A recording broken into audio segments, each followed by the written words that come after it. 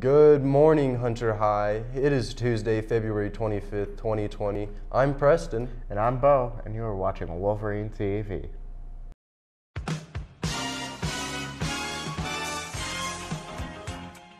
Class fees have been downloaded. You can start paying your class fees online or at the accounting office before school, after school, and during both lunches. Attention seniors, check your fees at the accounting office.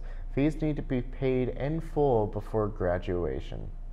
ACT practice will be held after school in the library through February 28th. We will be meeting from 2:20 to 3:30 each day. Seniors attending Salt Lake Community College this fall, orientation will be held at Hunter High Library this March. Come see Mr. Kim to reserve your spot as soon as possible. Only 10 spots left. Progress reports are this Friday, so make sure you keep your grades up. Don't forget to sign up for Saturday school this week for those who need to make up CPA. Attention AP students, exam payments are due by March 6th.